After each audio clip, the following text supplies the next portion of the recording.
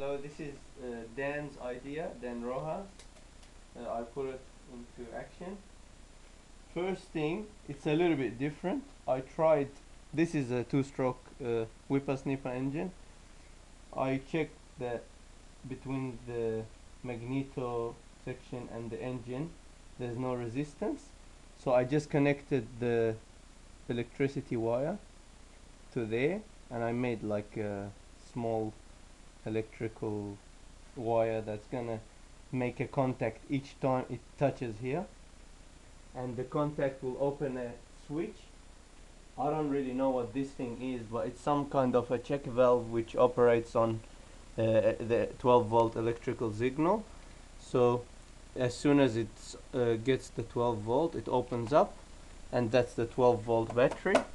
And this is the compressor. So I tried it and it works, as far as it's not a proper way, but it's good for experiments.